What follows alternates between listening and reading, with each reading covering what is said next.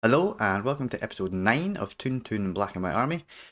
So today we were going to bring you a game against Arsenal. We'll talk through any transfers that we've done. There's only been a couple of transfers out and we'll have a look at how the season has gone so far. So enough talking, let's get into it.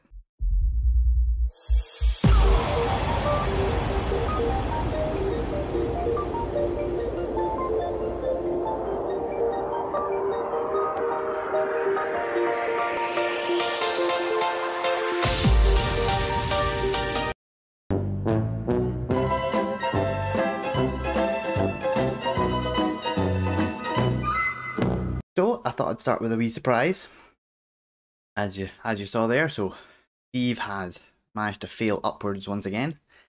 Now we've started at the page of Callum Wilson. So as you'll remember, last year he got 35 league goals in the season, one away from tying Newcastle's all-time record in the top division. So how has he started this season? The eagle-eyed might have seen at the bottom of the screen there, but 5 goals in 3 games. He now has 40 league goals in 41 league appearances, which is stupendous, really. Let's be honest here. People told me before starting the game he's overpowered, but this is probably the most consistent I've had a striker play for me in years and score, particularly a striker in the start of the game. I've had a couple of regens that have maybe done it, but I've never quite had this performance out of a real life player in the game at all. So he's been doing well. What about the rest of the team? So if we just take out our friendlies, as you can see, our friendlies went pretty well. A loss against Atletico Madrid when we tried something different, but overall good wins. Wins against Ajax, AZ and Roma were the kind of the highlights. But if we take those out, so I left you just before the Brentford game where we won 4-1. Early goals from Schär and Lascelles before late goals rounded up what had turned into a bit of a nervy game with their goal to bring it back to 2-1 from Wilson and Hosic on his debut. A 5-2 win against Aston Villa, which is a bit of a rivalry. Goals for us from Callum Wilson got 2, Almiron got 2, and Latomba got his first goal. He also picked up an injury in training either in training or in the Liverpool game, so he'll be missing for a few weeks. Forsberg and Watkins scored for Aston Villa.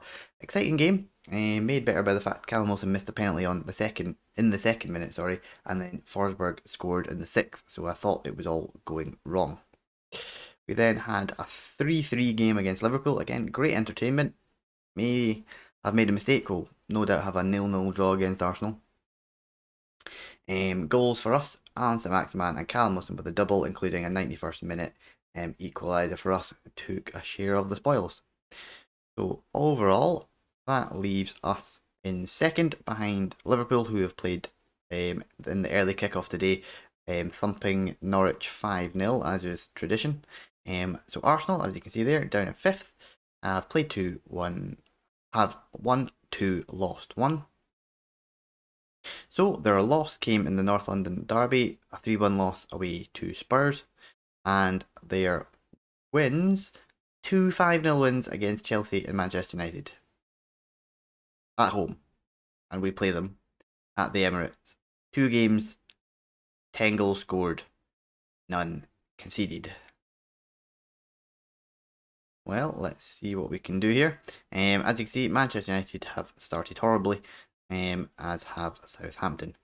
Man U have lost against Arsenal, Liverpool, to be fair, 2 difficult games, and then a 2-2 draw against Fulham. Meh. However, let's see how they progress. So we will have a look. I said I'd have a look at transfers. So as I say, nothing too interesting has happened since we last met. No further transfers in. Keelan Watts, who is one of our youth team, on loan at Dundee United. Hopefully he'll have a good season. We got rising up to £5 million for Jacob Murphy, considering he had a pretty poor to bang average season for Bournemouth last year. I'm not too displeased about that. And then a loan for Paul Dummett. they're covering most of his wages, I think, and they're giving us a little money on top of that, so not too displeased about that. Paul is a player that's come into the office about 3 or 4 times in the last season, always saying that he wants to leave for a new challenge, and then when you start the dialogue with him, he changes his mind. So, but he'd played 3 league games last season. Yeah, 3 league games last season, and he'd played a further 6 in the cup, so not exactly a starter, but got him out on loan. Hopefully he will get some first team games. So we will have a look at the tactic and the squad going into the Arsenal game. So here is the team going into the Arsenal game.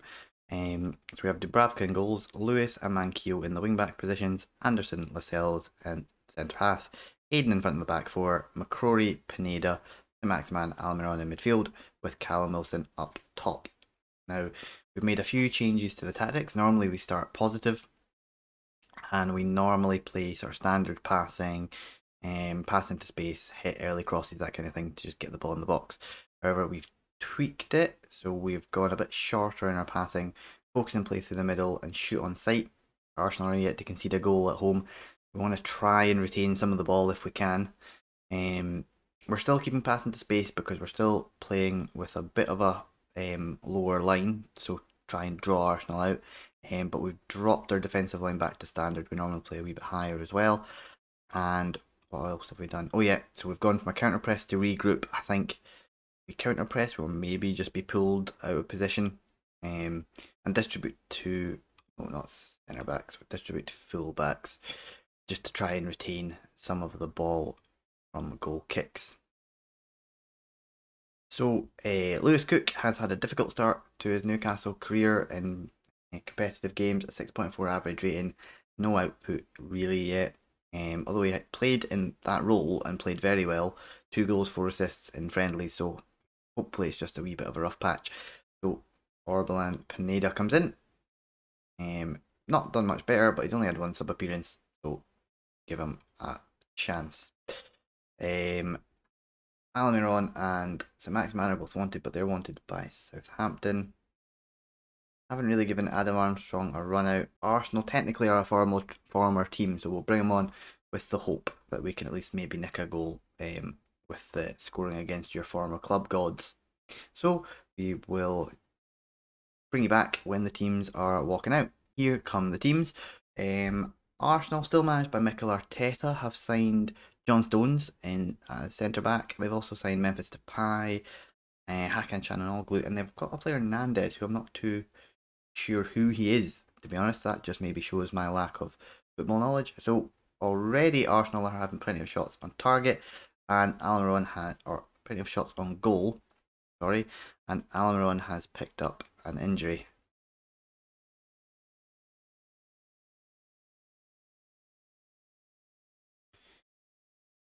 Just do the straight swap, and we'll pump our fists.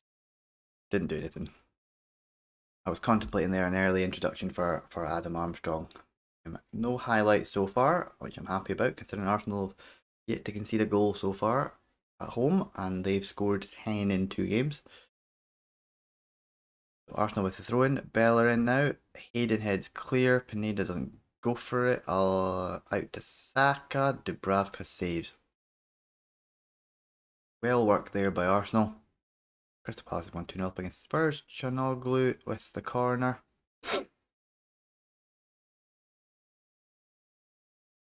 Xhaka now, Hayden kind of wins the ball, but we have it cleared. Thought that might be a penalty there, it didn't seem to be going anywhere. If we can get to half time 0-0, or even just 1-0 down, we are going to go for it a wee bit more in the second half. Hey, we've had a shot. So we've been struggling to get into the game. However, I'm fairly happy with that. Oh, so we're going to, oh, I forgot to look at analytics. You weren't that bad. Weren't that bad. So, having clearly not looked at analytics, I'm going to put that on mixed. I'm going to put our passing directness up a bit more.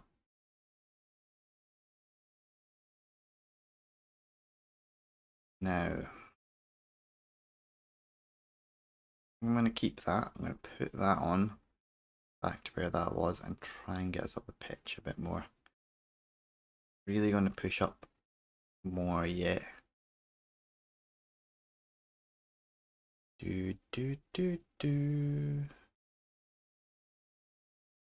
Nobody is really doing it well there, so we're going to change you to you, that to that, sorry, and we're going to change that to that. And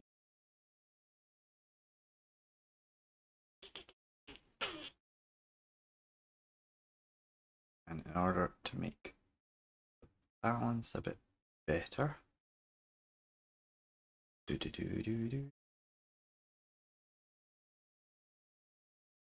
go with you. Start second half. Tweaks to the system. Not really based on anything other than vibes, but had a shot earlier on. Dubravka now.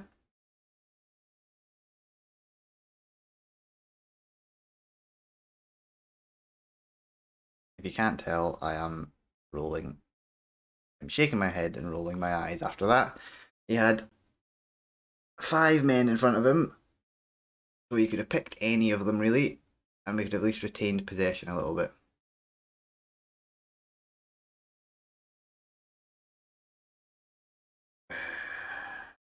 All of that really stemmed from Dubravka just punting the ball into the corner, but there was enough phases of play to do something more than that. Our midfield are just absent when it comes to clearing the ball up, but there we are. We might need to look at a wee tweak. Right, so Maxman is playing woefully. So you're going back out there, pal. Do do do do do do do.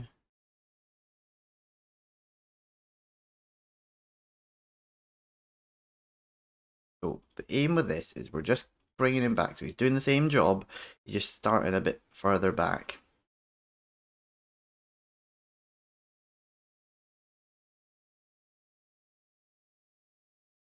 Yeah, so he's just starting a bit further back so that hopefully we have some players in this position. We seem to just be absent. I don't know where Pineda's going, because I would ideally want him to be kind of sitting in that role and staying to link up with Callum Wilson. So he's disappearing somewhere, probably a bit deep. So I've pushed him up in order to try and maintain somebody up there, and brought McCrory back to maybe cover. That might make us a bit more open. Let's see if it works. It's not really a system we've been playing, so familiarity is going to kick in and bite us on the backside. I feel unless we've got this spot on. Arsenal are just toying with us. Lovely quick passing, and Aubameyang. I mean, he's quick. I'll give him that, and it was a lovely move. FM really likes to blame the goalkeepers for things that aren't really their fault. But a lovely move, quick 1-2s, Mankio kind of absent. I would really blame Jamal Lascelles that they gave him a free shot on goal, to be honest, but there we are. We look at things differently. Right, Pineda, right, he's actually stayed where I wanted him to. Armstrong now. Can he do something against his former club? Just wide. I thought that was going to sneak in, and we were going to get that there. Really, this game is going as you'd expect it. We've really not done anything out wide. No matter who we've played out wide, they've been hopeless today. Right, let's see. We're 2-0 down, so I'm not going to tweak anything. Maybe it's because we've just been missing them. I've been focusing play through the middle. There's always that opportunity that we've just missed them out of the game, and that's why they've not been playing well. I mean, really, the ball keeps kind of going over our heads in midfield. 3-0.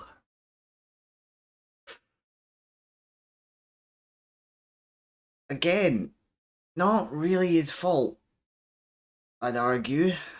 let's have a look. Anyway, Stones into Aubameyang. I've kind of forgot to commentate on this. Aubameyang through to Lacazette. Nah, maybe. Actually, that one, maybe agree there.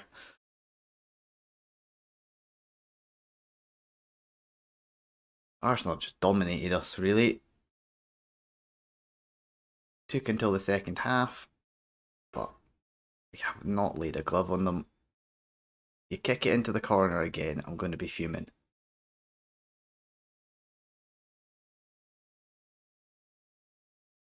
I mean, I can't fault you because you're on a 7.4, but you're about to probably concede your fourth goal. No, wide. You've conceded 3 goals, and every time we've had a set play on a highlight, you've just punted it straight to them. So I'm very upset with you. Really, can't complain about that. Any of our changes, we failed to get anyone into the game, really. Arsenal dominating the ball, dominating chances, dominating XG, so pretty much bang on, really. Nothing we did worked. We need to have a look at maybe a plan B when our plan A doesn't work. Maybe I shouldn't have fiddled with the tactics. We were clearly doing alright in other games. Thrash our arms because this team do better being shouted at. So what does that do to the table? Well, that uninspired 3-0 loss to Arsenal leaves us in 5th. 7 points from 4 games. Not too unhappy about that, considering we got a point off Liverpool I wasn't expecting. Really expecting to lose against Arsenal at this point. Quite happy with that. Almiron out for 5 to 8 weeks. You can go to the specialist around him, although hopefully carefully, because if he's got a broken collarbone, pick the wrong side, that'll hurt. So Almiron is injured, but we do have depth now out wide. Obviously, we have Ryan Fraser, Adam Armstrong can cover out wide, Wojcik can cover out wide on the left, and Alvarado can cover out on there. So we're a bit more covered in that area. So a bit of a disappointing performance there, and apologies, my commentary on the live game kind of got away from me as we started to lose. I haven't quite got used to talking and thinking at the same time. So we are going to come back for a game fairly soon, and we're going to come back for the Dynamo Kiev match, our first game in the Europa League. The group that we have, we're sort of best friends with Eastern Europe, really. I think we should win this group. Dynamo Kiev should really provide the main challengers. But we're going to come back for the Dynamo Kiev game. Dynamo Kiev away, as a first game in a European competition, also has history for Newcastle. I want to say 2002 season, where Newcastle were in the Champions League, and the Champions League had the 2 group stages. We had a group stage with, I want to say, Dynamo Kiev, Feyenoord and Juventus, and Dynamo Kiev were the first game in that spell, and we lost it in Kiev. That was the year we went off and lost the first 3 games and still qualified from the group. The last team to do that until Atalanta did that, I think, last season. However, has a wee bit of nostalgia for me playing Dynamo Kiev away in a European competition. So that's what we're going to come back for.